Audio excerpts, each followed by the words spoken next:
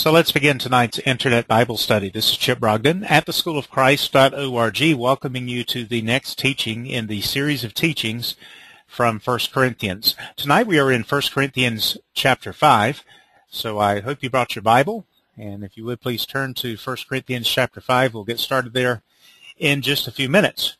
First, let's go to the Lord in prayer, and let's ask for His blessing on our study. And if you have any prayer concerns or prayer needs, let's join together in agreement for your prayers to be answered and for your needs to be met. Lord, we thank you for the privilege of gathering together in your name, and I thank you for the opportunity that we have to study your word. The entrance of your word brings light, and I thank you for the light and the life and the love of God revealed in the face of Jesus Christ.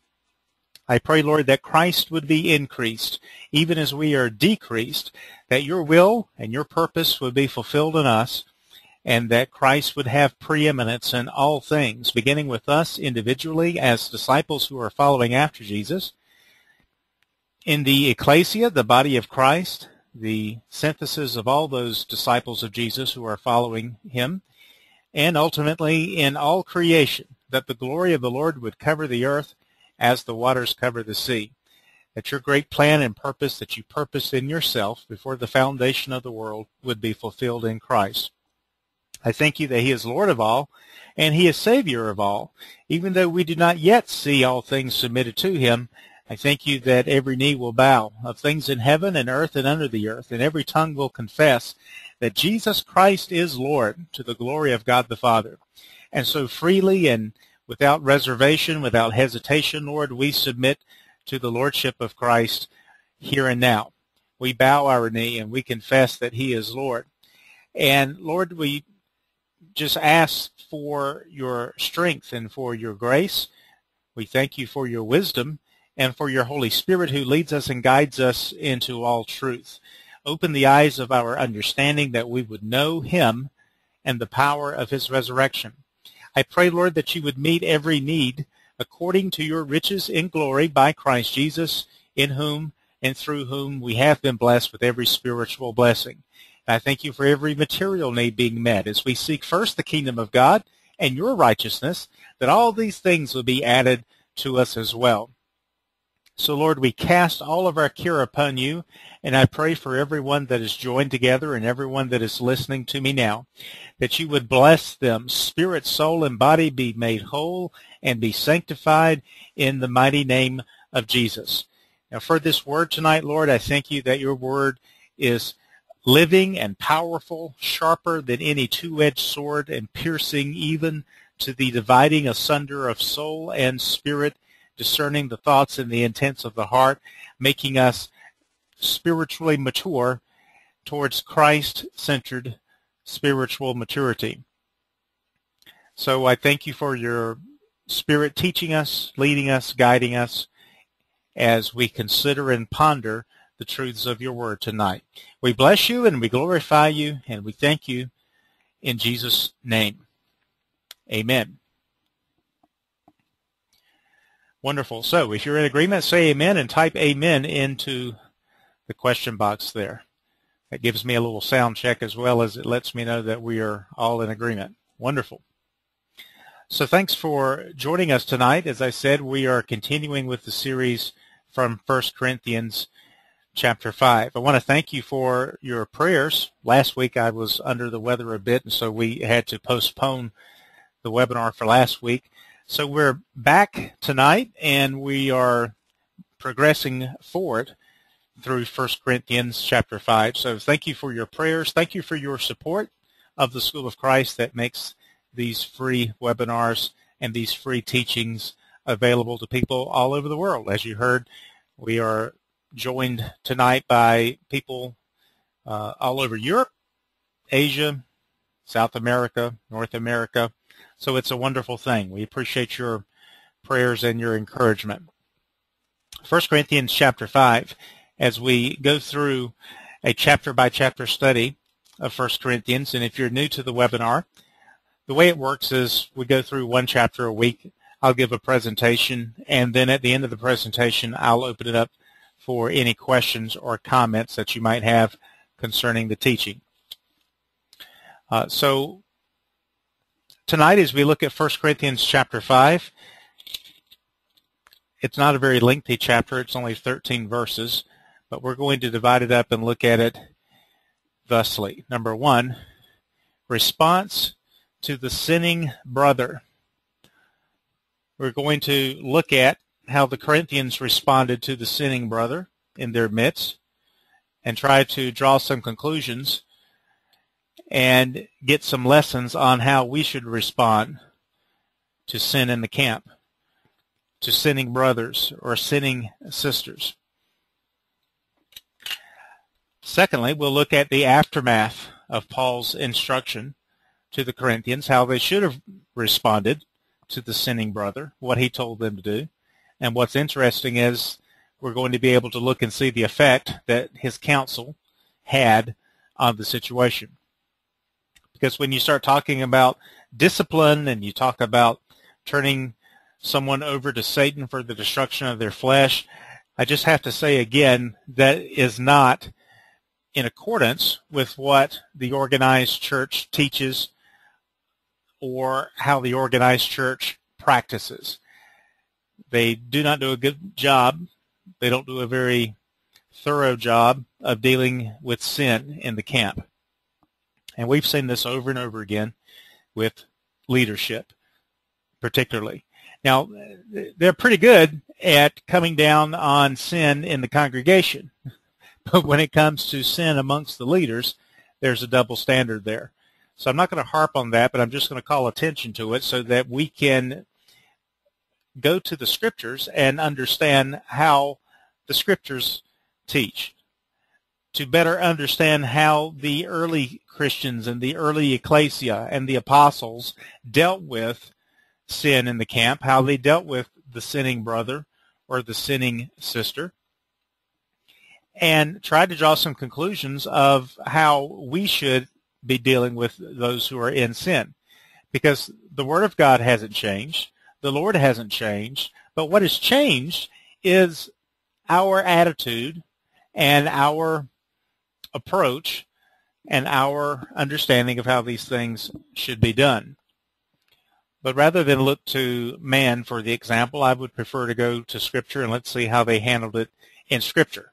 And then if our religious tradition and our religious sensibilities don't line up with Scripture, then we have to make a decision. Are we going to go with what the Spirit is saying and what the Spirit has taught us through the record of Scripture, or are we going to follow the example of organized religion? So that's a choice that's totally up to you, but I'm going to set that choice before you tonight as we look in 1 Corinthians chapter 5. So that will be part 2, the aftermath. And then number 3, the response to the world. So there's 2 responses here, and there was a bit of confusion amongst the Corinthians, and ironically, the same sort of confusion exists today. There seems to be a tendency that we want to judge people out in the world and forgive people within the fellowship and make excuses for them. So we're very, very good at judging those in the world, very good at judging those who have different beliefs from us, very good at judging those who we consider to be worldly or living in sin, quote unquote.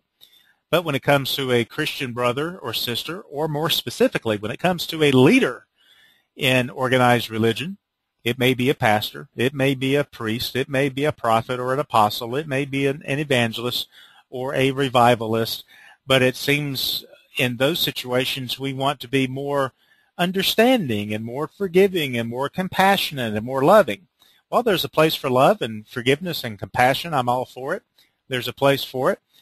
But there is also a place for discipline and correction. And so we're going to look at that and study that tonight in 1 Corinthians chapter 5. So we'll start out in 1 Corinthians 5, beginning in verse 1, and let's set the stage for the response to the sinning brother.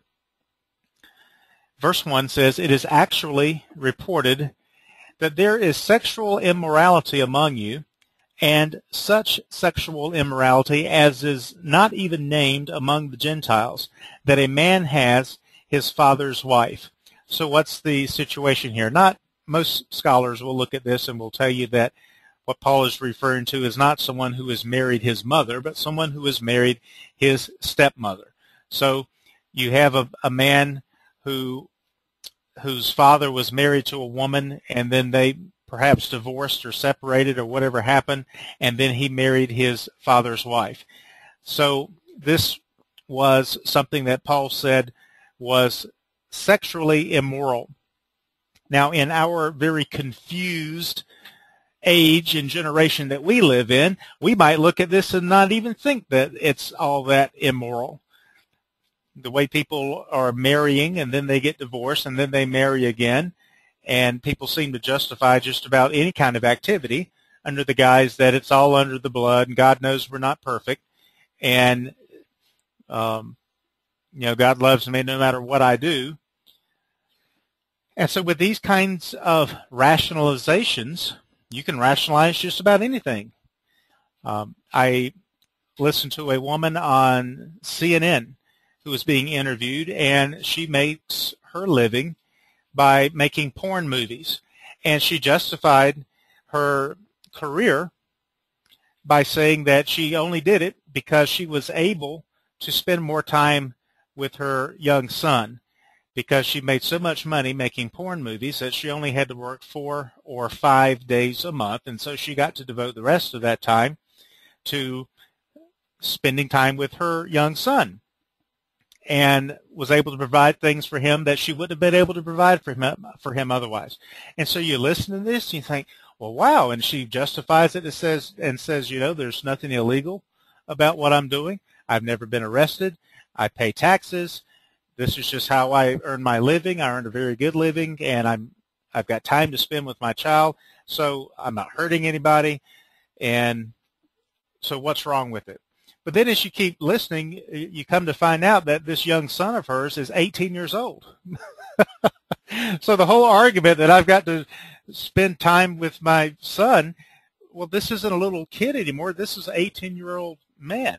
So your argument, your justification that it's okay to do this because now I have more time to spend with my young son. Well, now your young son isn't a young son anymore. He's a young man and doesn't need you to spend time with him anymore. So I just illustrate that to show you that you and I can justify just about any activity that we want.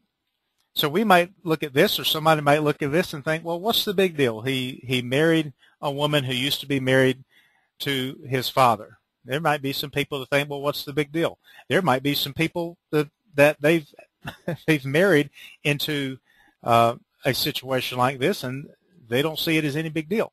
You want to get people emotional. You want to get them upset and angry. You start talking about marriage. Start talking about divorce. Start talking about remarriage. And it gets people emotionally engaged. They get very emotional. But for the most part, people spend a lot of that emotion and a lot of that energy trying to defend whatever lifestyle choice they've made or whatever bad decisions they made in the past. They try to justify it. And they might have been married 3 times, 4 times, 5 times. I know some people that have been married multiple times. Each time God told them to get married. Each time God gave them permission to get a divorce. And when you go through this 1, 2, 3, 4, 5 times, you've got to ask yourself what's going on here. So if we don't recognize that something is sin, it's kind of hard to repent of it and to put it away and to stop doing that behavior. If no one calls it out, if no one acknowledges that there's such a thing as sin, if no one acknowledges that there is sinful behavior, or that there are things that are considered, Scripture considers immoral, if we can't get agreement on what's right or what's wrong, what's good and what's evil, what's immoral and moral, then it's going to be difficult, isn't it, to judge ourselves or to rightly discern and judge one another. And you say, well, wait a minute, Brother Chip, you're not supposed to judge one another. Well, that's the whole point of 1 Corinthians 5. 1 Corinthians 5 is going to show us that we are supposed to judge one another. And in fact, by not judging one another, you're perpetuating this vicious cycle of sin and lack of repentance. So verse 2, after he sets the stage and he calls this out, and he says, here's someone living among you that is doing something sexually that is not even done among people who are not Christians. Not even this kind of sexual immorality is not even occurring among the Gentiles who don't know the Lord. And here you are in this Christian community tolerating this behavior. So verse 2, he says, and you are puffed up. You're proud. What are they puffed up and proud about? Well, maybe they're puffed up and they are proud because they're so liberal, because they're so understanding, because they're so compassionate. We love sinners. We're so open. You know, that's the slogan. Open hearts, open minds. Whatever you're into, we just love you wherever you are. It may be homosexuality. It may be something else. But whatever you are, whatever your lifestyle choice is, that's fine. We just receive you with open hearts, with open minds, closed mouths.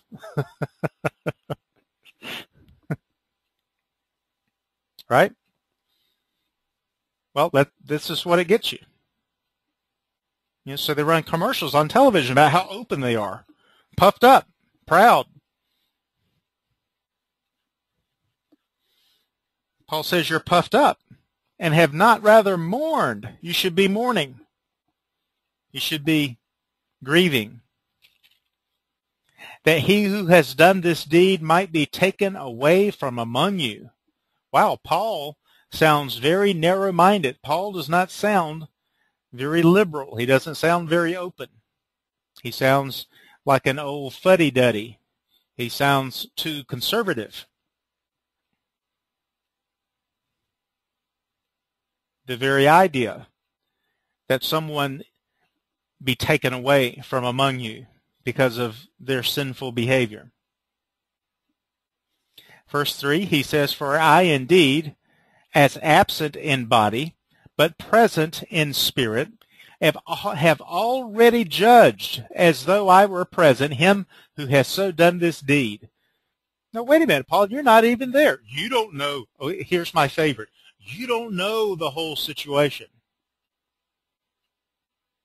You're not there. You don't know the whole situation. You know what Paul would say? I don't need to know the whole situation. I don't have to be there to know the whole situation. I know enough to be able to judge him who has done this deed. Oh, Jesus said don't judge. No, that's not what Jesus said. Jesus said, if you're going to judge, judge righteous judgment. So calling sin, sin is not judging unrighteously, it is judging righteously. The reasons the Pharisees were accused of judging was because they were judging unrighteously. They were judging incorrectly and saying that Jesus was demon-possessed. So their own pride and their own arrogance caused them to judge unrighteously and incorrectly. And Jesus said, judge righteous judgment. So Paul says, I'm not there. I'm not present in body, but I'm present in spirit, and I have already judged, as though I were present, him who has so done this deed. Righteous judgment.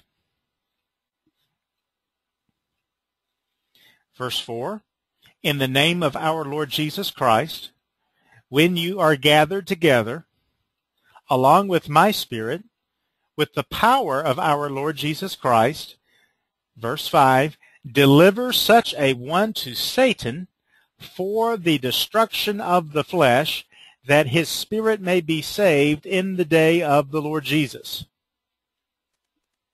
Now, have you ever in your life been in a group of people that dealt with sin the way Paul is saying to deal with it? Now, you might have heard of things like this, but it's an experience that is very rare. I doubt one person in 10,000 even knows what it means to turn somebody over to Satan for the destruction of their flesh, and to do it in a way that it is done in love, and even understands how you could do it in a way that you would be doing it in love. Because we have been, here's why. Here's why it's so difficult for us to judge righteous judgment. To this day, anytime I speak about judgment or talk about discernment, I get such a flood of questions in return. Is there a difference between judging and discerning? Well, how do you judge? Is it appropriate to judge? Should you confront? Should you speak out? Should you just pray for that person silently? What should you do? Is it okay to judge? And the reason why this area is so difficult for people is because we have been indoctrinated by the religious system. Don't say a word. Don't speak up. Keep it to yourself. Don't sin the sin of judgment. Submit to the rulers. Submit to the leadership. Let the leadership handle it. It's not for you to deal with. It's not for you to talk about. Don't gossip. And so these years and years of being indoctrinated by the religious system has given us the wrong idea about judgment. And what we discovered, if we were part of that system for any length of time, that the reason why they don't want you to speak out and they don't want you to say anything, and the reason why to do so would open you up to the accusation of sinning the sin of judgment, is because they were not prepared to deal with sin in their own leadership. The pastor or the deacon or the elder or the associate pastor or the youth pastor or whoever the person was in the leadership, whenever they got into trouble, whenever they fell into sin, it's a big secret. It's a big cover-up. Don't dare say a word. And so this has created this atmosphere. And then when you come out of that religious system, and it's only with great difficulty that you're able to come out, because again, you're indoctrinated that you're supposed to love, you're supposed to forgive, you're supposed to blindly submit to whatever the Lord's anointed, quote unquote, tells you. And for you to leave the church, for you to come out of that covering, so-called, would open you up to such spiritual attack that you would be better off just to stay where you are and submit and let God be the judge. God will sort it out. God will keep everybody in line. It's not up to you to judge. It's not up to you to criticize. It's not up to you to say one word or speak one word of disagreement. And that's another reason why it's very difficult for people to come out of organized religion. And even when they do come out, it feels like there's some kind of a cord that keeps them attached, and they have a hard time. They're straining against it, feeling this force of guilt and shame and this compulsion that maybe they should go back. Maybe they're sitting. What makes me think I'm better than them? What makes me think I should judge them? And so they start listening and they start rationalizing. And some of them, not all, but some of them, they end up going right back into the very system that they claim not too many weeks or months or years previous that the Lord had called them out of. The Lord called them out. Well, that's what I thought, but now the Lord's called me back in. Oh, really? Well, what's happened for the most part is we haven't broken through those shackles. We haven't completely thrown off those heavy bands and that weight that has held us back, and we've allowed ourselves to be seduced once again by the harlot, and that's what the harlot does. The harlot seduces. The harlot looks real good, smells real nice. The harlot is very attractive. A harlot is not unattractive. A harlot is attractive. It's trying to attract people. And that's what the harlot church does. It tries to make itself very attractive to people. So it's very attractive, and it's very liberal and very open-minded and very progressive to say, oh, we have open hearts, we have open minds, open doors. We just allow anybody to come in. We accept you and we love you however you are. Of course, you'll never hear a word about sin. You'll never hear anything about here's the way a disciple of Jesus is supposed to live. Here's what sexual immorality is, right? Here's the way you should be living. There's an actual lifestyle of the person who is following Jesus, who has made Jesus the Lord and Savior of their life. But organized religion has to compromise in order to get more people into the door, and so this is what happens. And so the Corinthians were puffed up the way many of our modern, progressive, liberal, loose religious organizations are. They were puffed up as well. So Paul says, here's what you need to do. So let's begin. Number one, our response to the sinning brother. We're using the brother as the example. It could be a sister. Sisters are just as capable of sinning as brothers are. So number one, first response is you should be mourning. There should be sorrow. It's not an occasion for you to boast about how liberal you are, how open and progressive you are. You should be mourning.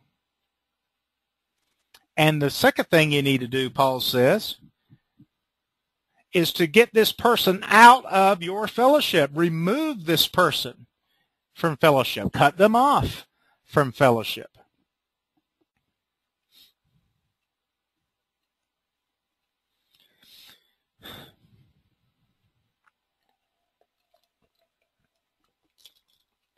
Now let me tell you why this will not work today.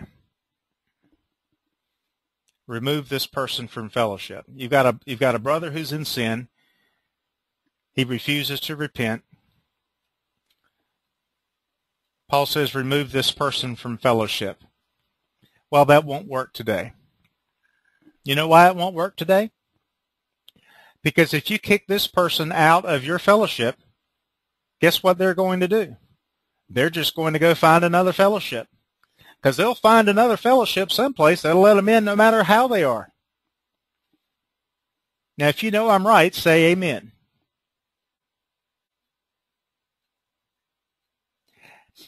Why would Paul say, remove this person from fellowship? Well, the point is,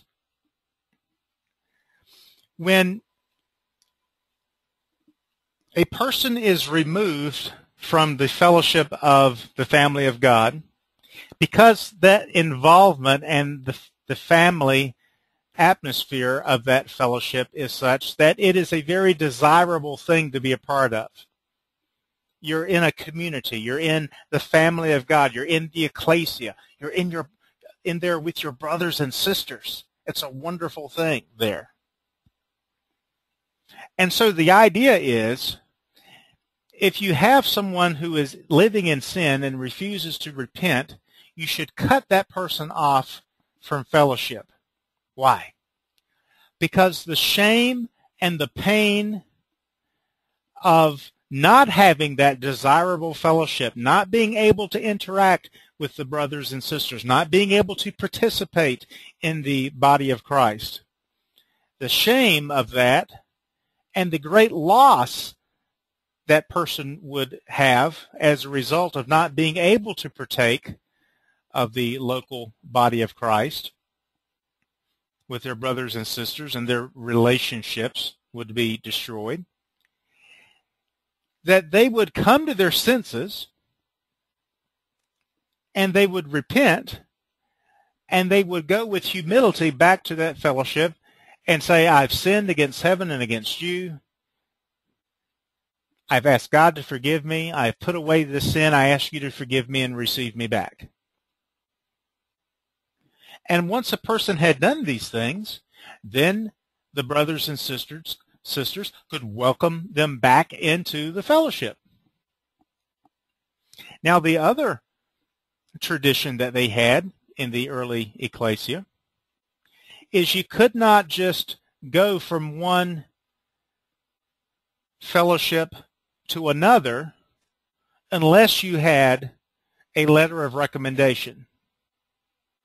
Now, I'm not saying that this was legalistically applied, but it began to be a practice.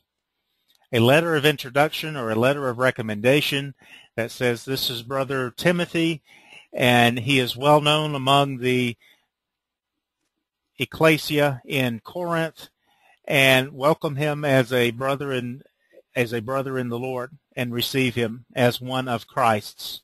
And then that fellowship in Antioch, or wherever he was, he would present this letter, and then they would know who he is in the Lord, and they could bring him in, and they could have fellowship.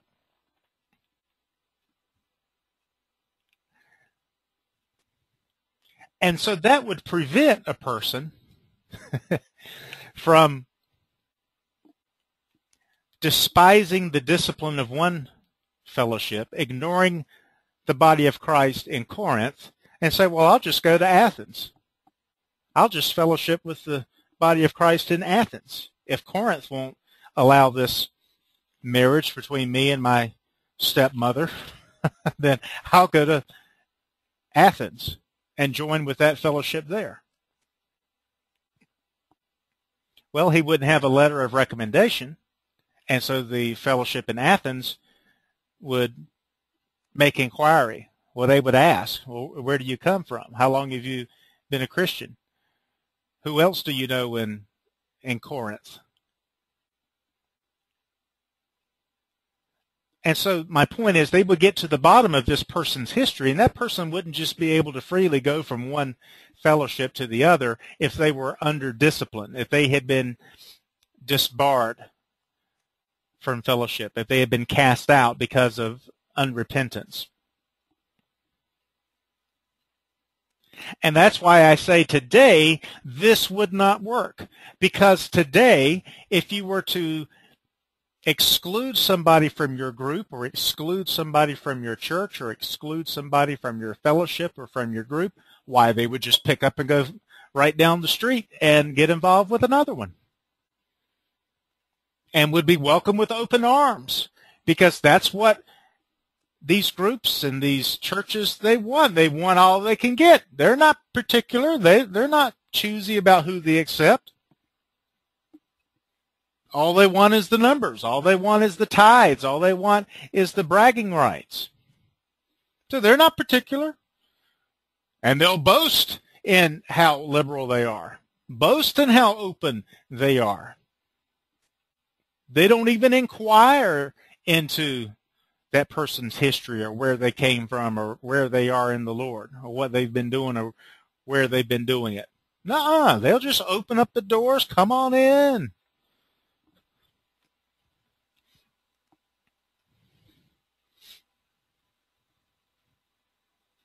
So that's yet another reason why we have to remove ourselves from the harlot church. Because if the harlot church will attract and open herself up to anyone, then it's not a place that we want to be in. We don't want to be someplace that is open to everybody, no matter what they believe, no matter what kind of life they live, because it harms the reputation of the Lord Jesus. And the world looks at this and says, well, what's going on with these Christians? They claim to be followers of Jesus, but they don't live any differently than we live. In fact, they're into doing some things that we've never even thought of before. Now, there's no difference between us and them.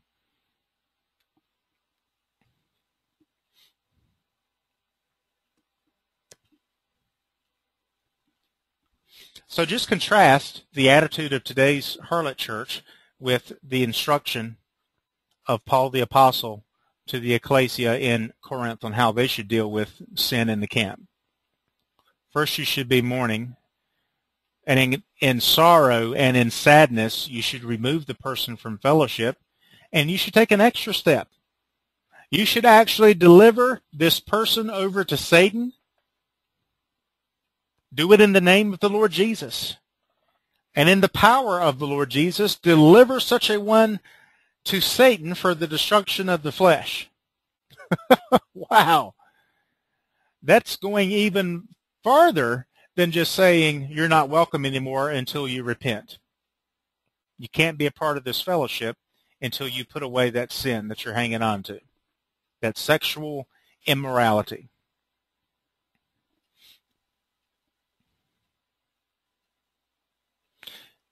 And then some people say, well, Brother Chip, we all have sin. We all have things in our life. And if we start kicking out everybody because of sin, there won't be anybody left. So what's your solution to the problem then? Is your solution just to open it up, throw open the doors and let everybody in? Let all the child molesters in. Let all the drug addicts in. Since we all have sin. Well, that's another false argument. It's a false premise. It's based on the false premise that sin is sin. One sin is just as sinful as another sin. Well, that may be so theologically speaking, but we're not talking about theology. Let me ask you a question. Would you rather have a child molester babysit your young child, or someone who gossips a little too much on the telephone? Now, sin is sin, so the person who's gossiping is in sin as much as the child molester is in sin. But you're going to tell me sin is sin and sin's the same and it doesn't make any difference, so everybody's equal when it comes to sin? Is that the argument? Well, that's a false premise, because it should be obvious when you read Scripture that while sin may be sin, from a theological standpoint, all of us have sinned, and all of us have fallen short of the glory of God. It's also very true that some sins have greater consequences than others. I'm not talking about eternal consequences. I'm talking about the damage that you do to yourself and to others.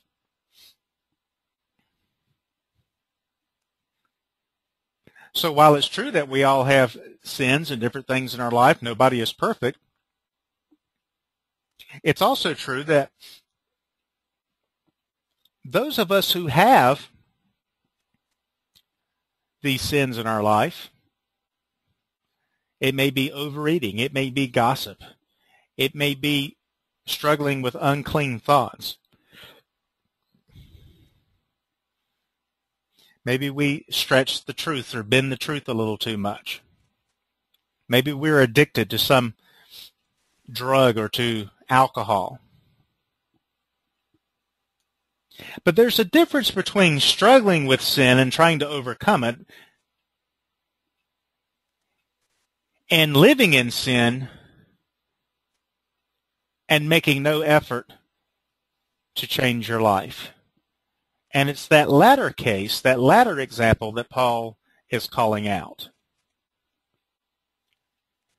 So these are the ones, Paul says, this is the one in particular, that you must deliver to Satan for the destruction of their flesh. And why would you do that? Well, that doesn't sound very loving, to deliver someone to Satan for the destruction of their flesh. How could you do that and say that you love them? Well, it's very simple, Paul says. We deliver him to Satan for the destruction of his flesh, that his spirit may be saved in the day of the Lord Jesus.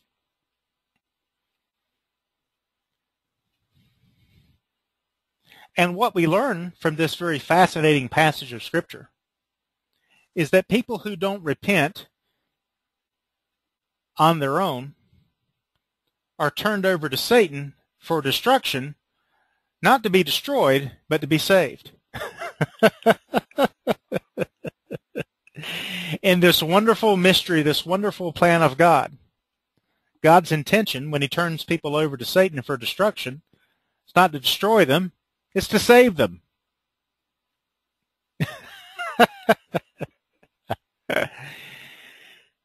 Well, if you struggle with that, I don't blame you. It's not an easy thing to wrap your mind around. So you just have to wrap your heart around it. That God is working all things together for good to those who love God, to those who are the called according to his purpose. God has a purpose for delivering people over to Satan, for the destruction of their flesh. And it's not to punish them. It's not to destroy them.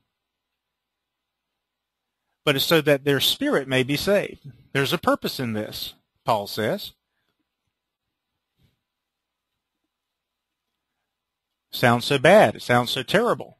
But there's a redemptive purpose in turning people over to Satan for the destruction, not of their spirit, but the destruction of their flesh, to save their spirit, that their spirit may be saved. Now, just how does that happen? Well, that's somewhat of a mystery. But if we look at the aftermath of this episode here, we're going to see the end result. But first, let's read in verse 6, your glorying is not good. See, Paul was concerned about the sin. He was concerned about the sinning brother. And he knew what to do about that. Get this person out of your fellowship, turn them over to Satan for the destruction of their flesh, that their spirit may be saved in the day of the Lord. But what he was really upset or concerned or disturbed about was the fact that the Corinthians, instead of being sorry for what was going on, they were glorying in it. They were puffed up, he says. They were proud. Verse 6, he says, your glorying is not good. Do you not know that a little leaven leavens the whole lump? Therefore, purge out the old leaven, that you may be a new lump, since you truly are unleavened. For indeed Christ, our Passover, was sacrificed for us. Therefore let us keep the feast, not with old leaven, nor with the leaven of malice and wickedness, but with the unleavened bread of sincerity and truth. So he gives them an example there. If you let just a little bit of leaven into the lump, it leavens the whole lump. If you let this sin go without bringing discipline and correction and judgment, then particularly the younger brothers and sisters are going to look at this behavior and say, well, no one disciplines or corrects him for his behavior. That must be an endorsement. It must be okay. If it's okay for him to live that way, it must be okay for me to live that way.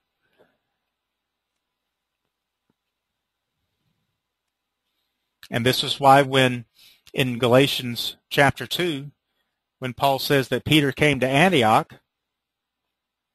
and he saw that Peter had sinned in showing favoritism, that's why Paul says, I said to Peter in front of them all. Why? Because Peter's a leader. You can't do that. If people see you behaving this way, showing partiality and prejudice, they're going to look at your behavior and they're going to assume, as the elder brother in Christ, that it's okay for them to be that way. And if it's not okay for them to be that way, then there has to be a very public confrontation so that everyone will see this is not acceptable. This is unacceptable. And that's why the sinning brother or the sinning sister has to be dealt with in this manner. And if you don't deal with it, then you're doing the opposite. Silence is consent.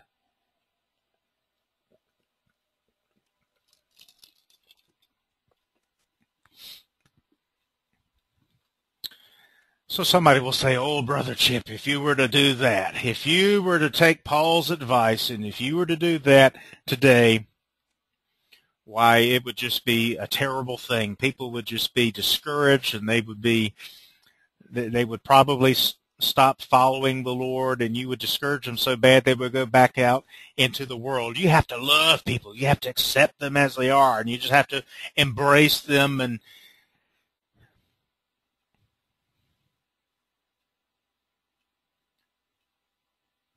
well, let's look at the aftermath of Paul's counsel. And to do this, keep your finger in 1 Corinthians 5. We're going to skip ahead to 2 Corinthians chapter 2 to see the follow-up letter that Paul wrote to them, where he specifically addresses the aftermath of this episode. Now, in going back and referring to his first letter that he wrote to them, he says he wrote to them as a test to see if they would do the right thing, as he had told them that this is what you need to do. And so concerning this, what we understand is that they did. That's another miracle. Most people today wouldn't pay any attention to Paul if he told them how they should deal with this situation. They would probably ignore it. To their credit, the Corinthians did exactly what he told them to do. They cast this person out of their fellowship. They turned him over to Satan for the destruction of his flesh. And look at what happened.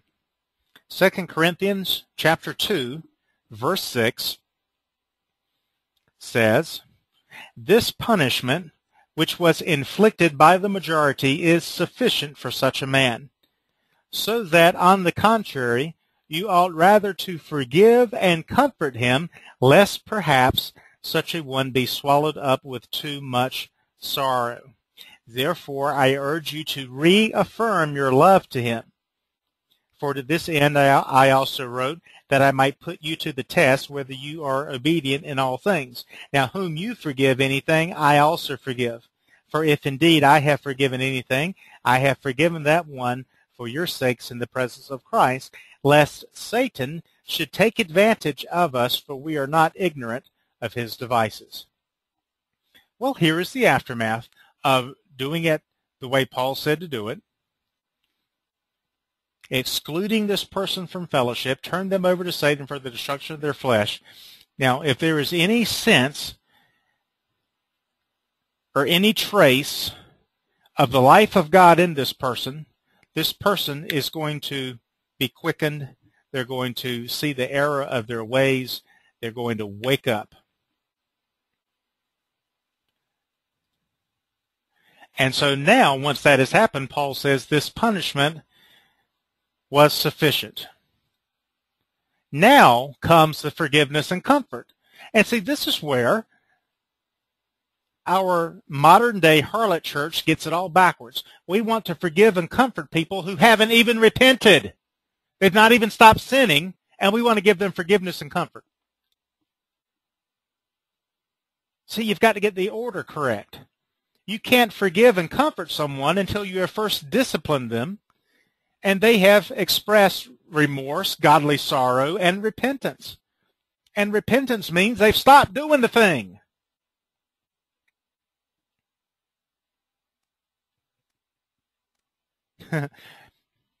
They've stopped doing it. They're not still doing it. There was a pastor many years ago.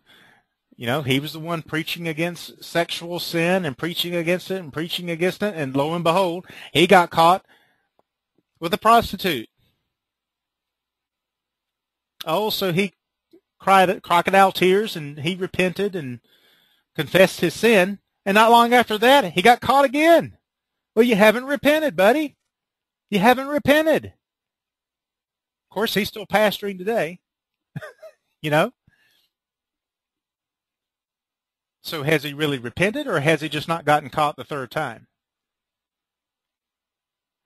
But when we are so quick to forgive and so quick to comfort and so quick just to brush everything under the carpet, and we don't take the proper steps of discipline, exclusion from fellowship,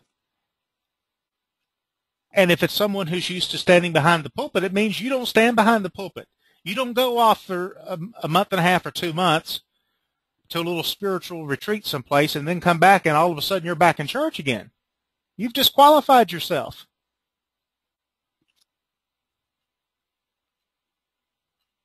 But now it's just, you take a leave of absence is what it amounts to. Take a little vacation someplace, come back and say you've repented, you've turned over a new leaf, and you're right back where you left off. There's no discipline, there's no exclusion, there's no turning over to Satan for the destruction of their flesh. We're too quick to forgive a lot of times. I'm sorry to have to say it, but that's just the truth. We're too quick to forgive and forget.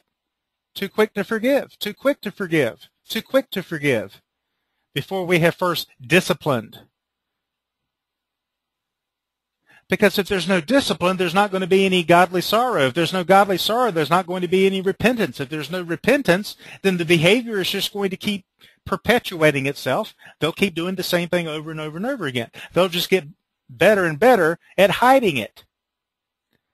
So that doesn't help them to forgive them too soon and comfort them too early. It doesn't help you. It just makes you feel better. Makes you feel like you've done your Christian duty. Makes you feel spiritual. Makes you puffed up that you're so magnanimous and so large-hearted that you can forgive and forget. Well, nobody's perfect, brother. I know that. I'm not saying that we are. In fact, I've already said that's not God's goal for us to live in sinless perfection. He expects us to live and strive towards spiritual maturity, not spiritual perfection. But that's not giving people an endorsement because you can't be perfect. There's no need to live a holy life. There's no need to be sanctified. It's okay to go out and commit all kinds of sexual immorality. We're not saying that at all. So if we follow the steps that Paul outlined, first we have to bring the discipline. And then once the punishment is sufficient, Paul says, hey, this guy's repented. He stopped sinning. He got rid of that woman. Punishment was sufficient. Now is when you can bring in the forgiveness and comfort and reaffirm your love. Reaffirm your love. Because when you're being disciplined, it doesn't always feel like love. It feels like punishment. So discipline is tough. It's supposed to be tough. It's supposed to be uncomfortable. So there's going to be a question, because it's so uncomfortable, there's going to be a question, well, do these people really love me to talk to me this way, to treat me like this, to kick me out of my fellowship? That's why you would have to go back and reaffirm your love after the repentance, after the conduct has changed.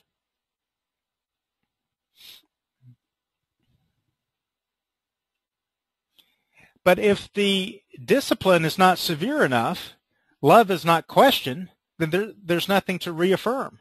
They don't doubt it because the discipline isn't strong enough. And therefore, it's not effective enough to get this person to open their eyes and to change their ways. So this is how tough love is illustrated. But again, to go back to the main point, if you extend forgiveness and comfort too soon in the process, then the process can't bring itself to the conclusion that it needs to, which is the person stops sinning. That's the outcome that we want. We don't care about hurting their feelings. We don't care about making them mad. We don't care about making their friends mad. We don't care about being accused of being judgmental. All we care about is that the person stops living in sin. And so whatever it takes, cut them off from fellowship, turn them over to Satan for the destruction of their flesh, because their spirit is the most important thing here.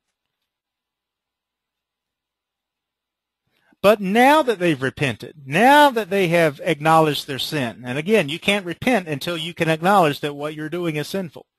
If you think it's okay to get married and divorced and remarried 5 times, and you don't acknowledge that there's a problem there, you can't be healed of that. You can't be forgiven of that.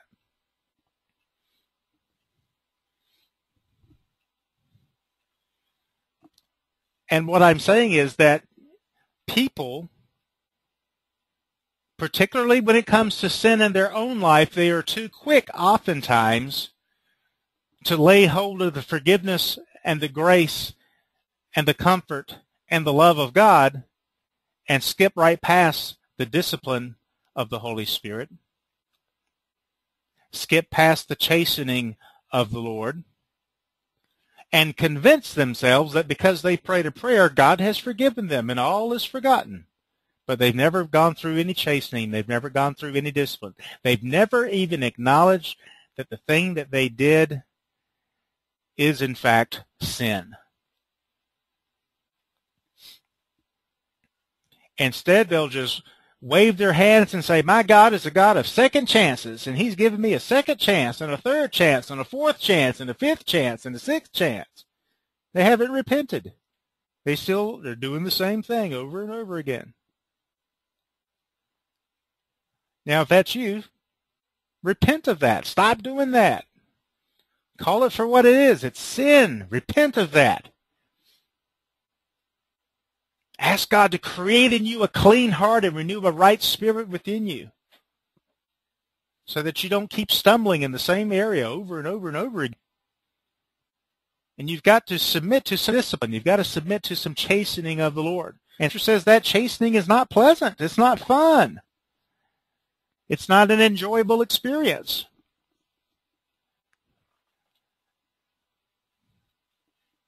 But if we're too quick to grasp hold of the joy of grace and forgiveness, and we don't experience the pain of discipline and chastening, then we will always go back and we'll just keep repeating the same sins over and over again in an endless loop, an infinite loop, going through the same disappointments, same frustrations.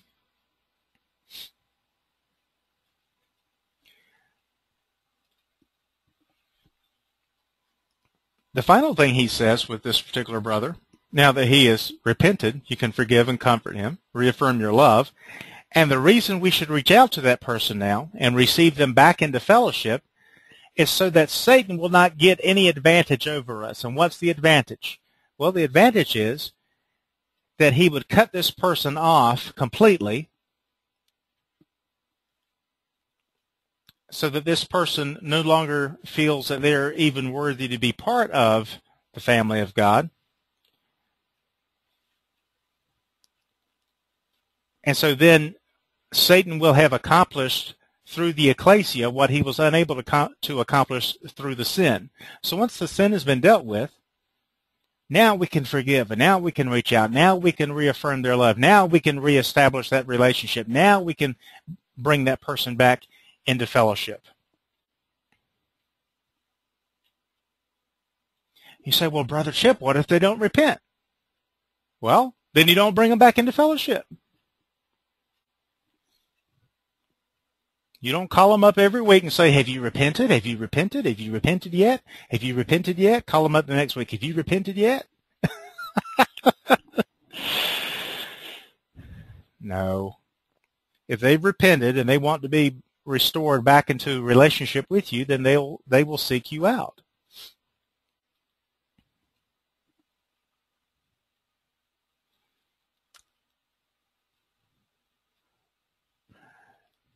But I guess my takeaway from this example, and even though it's 2,000 years old, it's still very appropriate to the times that we live in because people have not changed all that much.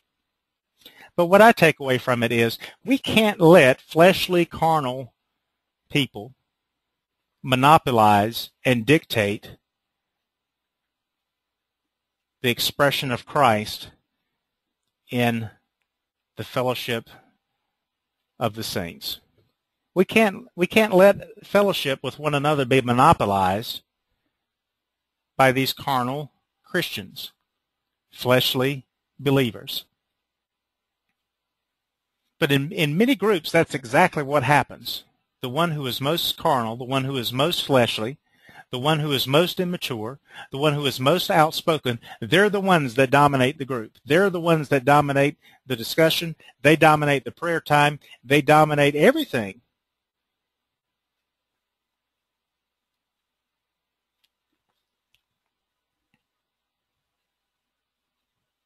And this is why we have to deal with these issues and treat them as leaven coming in to contaminate the entire lump. And there is a time and a place for forgiveness and comfort, affirming your love, absolutely. After the discipline has been given and the repentance has been confirmed. So that takes some humility, doesn't it? It takes some humility on the part of the person sinning. It takes some humility on the part of the people doing the discipline. It takes spiritual maturity for us to apply these principles faithfully. And so that's why they don't get applied. Because it's easier just to let things go and not say anything. Helps us to save face.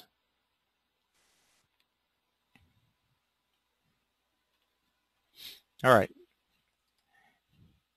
So then we return back to 1 Corinthians 5, and now Paul is going to give them a little word of correction to something that he had told them earlier.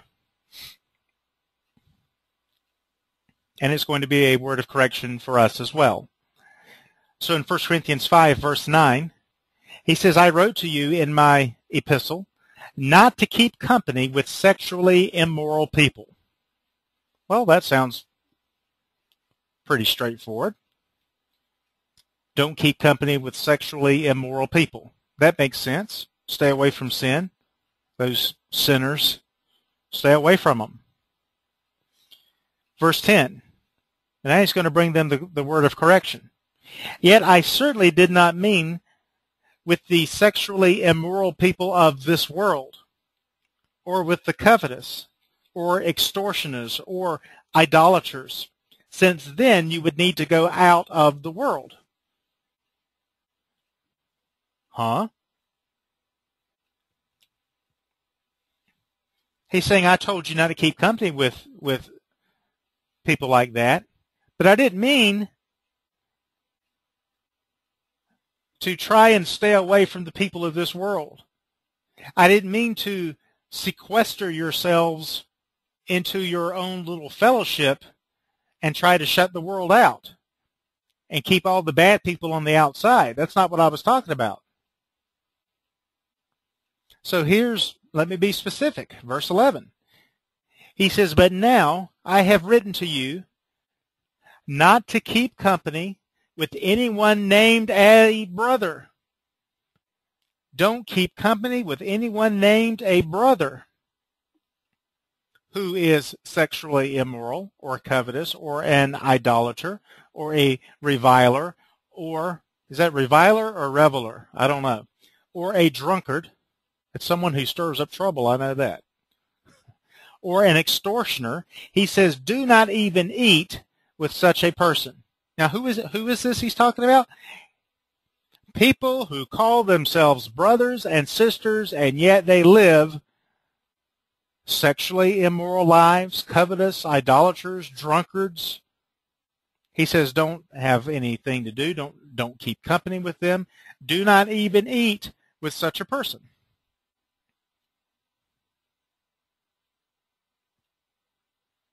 Now, do you see how the harlot church has turned this all upside down?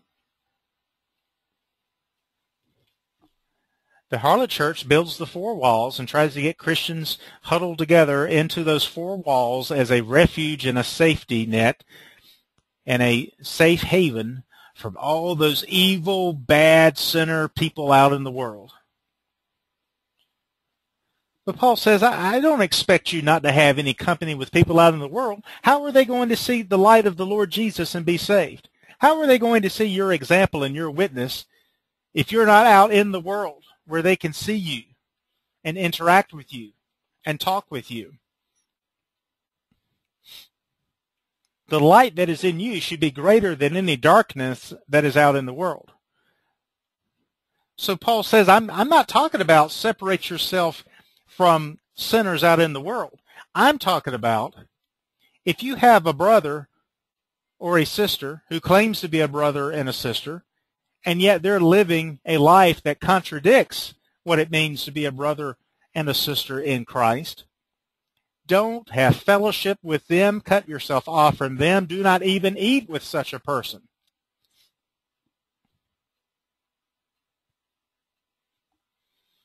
Here's yet another reason why God calls us to come out of the harlot church.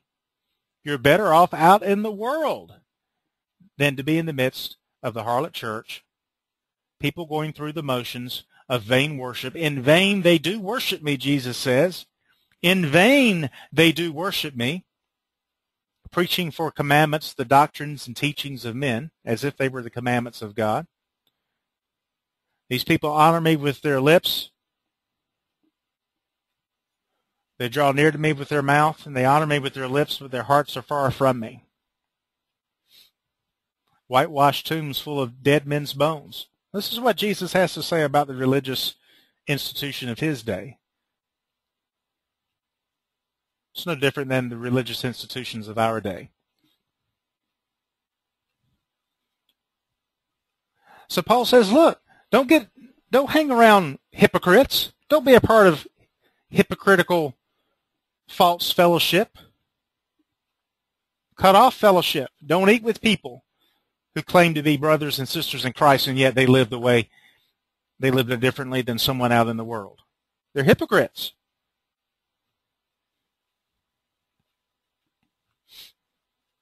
Verse 12, he says, for what have I to do with judging those also who are outside? Do you not judge those who are inside? And if you were to ask today's church, they think they're supposed to judge those on the outside. All the people who listen to country music, and all the people who run around on Saturday night, and all the people who get drunk, and all the people who don't go to church like they do. Sit in judgment of them. Meanwhile, it's just love and forgiveness and mercy for their own selves every time they get caught in something that they shouldn't be a part of. Well, of course, that's exactly opposite from what Paul says. What have I to do with judging those who are outside? Do you not judge those who are inside? Verse 13, but those who are outside God judges. Therefore, put away from yourselves the evil person. See, that's where the problem is. That's where the leaven's coming from. The leaven isn't coming from the world. You don't have anything to be afraid of from the world. Greater is he that's in you than he that is in the world. God so loved the world. Go into all the world. Do you see this? But organized religion builds a fortress against the world and tries to get us to come inside and huddle together for warmth and safety and security. To hell with the rest of the world as long as I'm on the way to heaven. Hallelujah. That's the attitude. Let the rest of the world go to hell. If they won't come to church, that's where they're going anyway.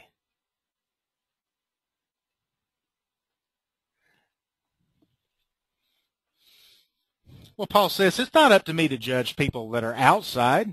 God will judge those who are outside. It's up to me to judge those that are on the inside.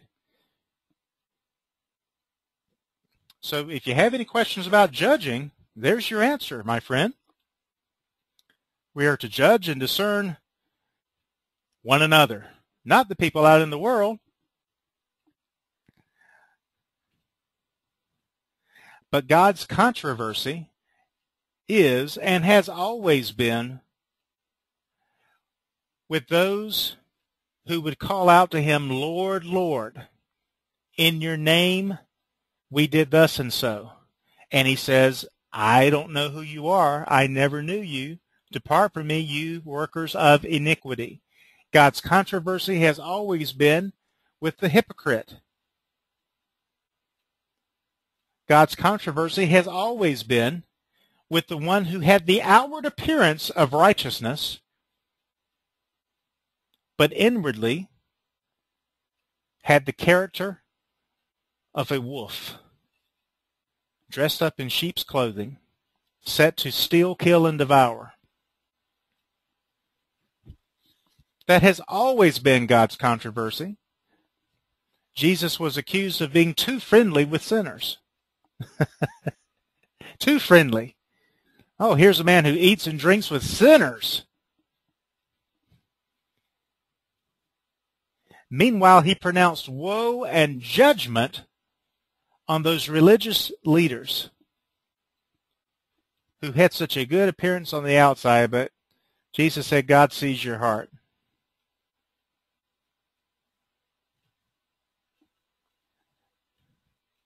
And woe to you, scribes and Pharisees, you hypocrites! How will you escape the damnation of hell?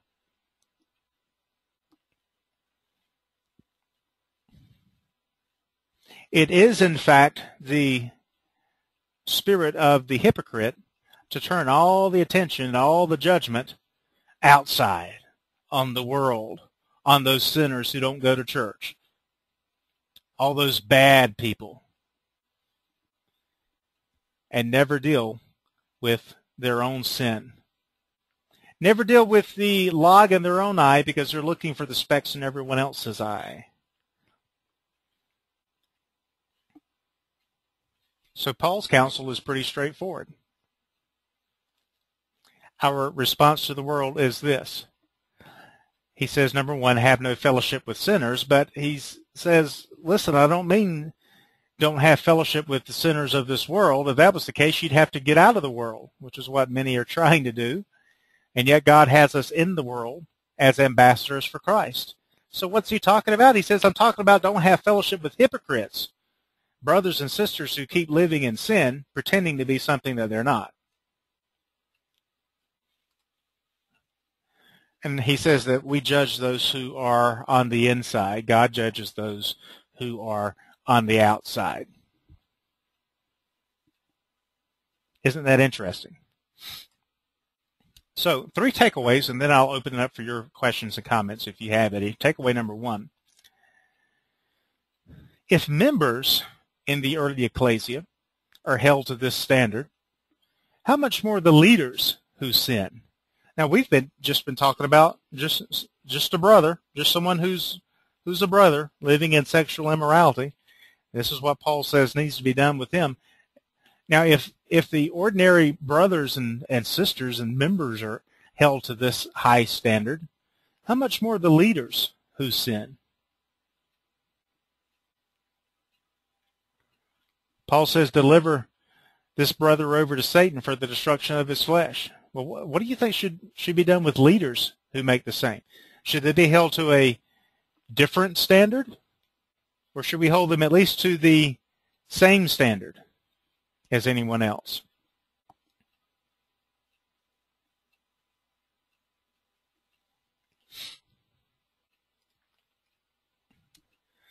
Takeaway number 2, affirming love. This is important because I'm all for love and forgiveness and the grace and mercy of God. I thank him for his grace and mercy and love and forgiveness every day. I thank him that he's made us and he's made me a king and a priest in a kingdom that's based on love and mercy and grace and forgiveness. At the same time, we have to make this observation, that affirming love without discipline does not lead to godly sorrow, and therefore it doesn't lead to repentance. Affirm the love, affirm the grace and mercy of God, but don't call on people to repent, and you're going to have a mess. And that's exactly what we have. You know, when Jesus began to go out and preach, he didn't go out and preach and say, God loves you. He went out and preached and says, repent, for the kingdom of heaven is at hand. That was how he began his preaching. He didn't begin his preaching by saying, God loves you and has a wonderful plan for your life. He started out saying, repent. Now, the reason you should repent is because God loves you and wants to have a relationship, wants to have fellowship with you. God so loved the world that he gave his only son. But you can't get there without there being repentance. Leave your life of sin. 2 Corinthians 7:10, Paul reminds them that godly sorrow produces repentance, which leads to salvation. And if all you do is affirm the love of God, affirm the forgiveness of God, but you never bring people to a place of godly sorrow or repentance for their sins. They don't even know what sin is. They don't even acknowledge that they've done anything wrong. It's going to be really hard for them, impossible, for them to repent. To repent means to change your mind, to change your heart, to change your behavior. It's a change of heart that causes a change of mind that leads to a change of behavior. It's the essence of what it means to be born again. It means my old life is gone. I've started a new life.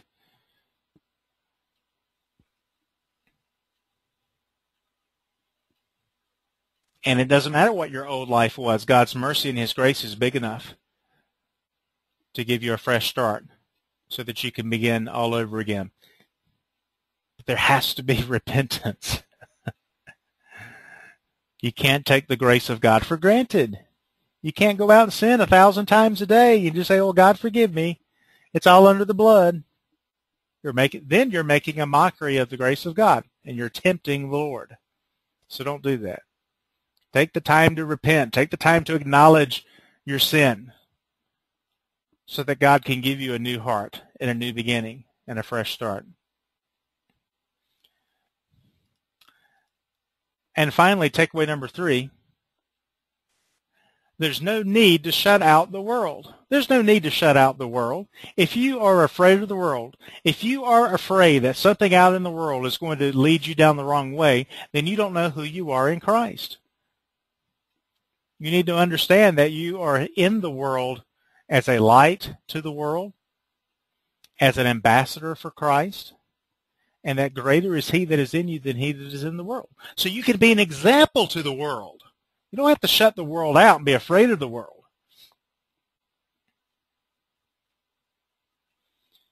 What you need to shut out is these false brothers and sisters, these hypocrites.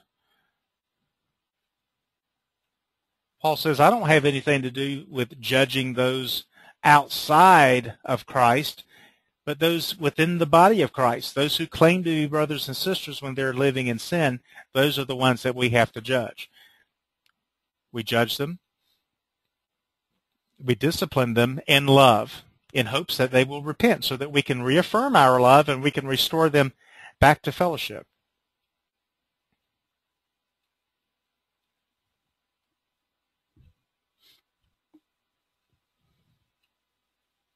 So it's very difficult to try and take this scripture and apply it to our life and our walk today.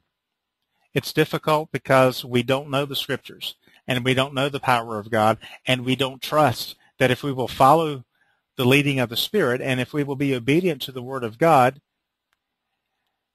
then we can give the Lord an opportunity to turn something around, to bring life, to bring light, to bring love out of a situation. But it has to be His way. It can't be our way.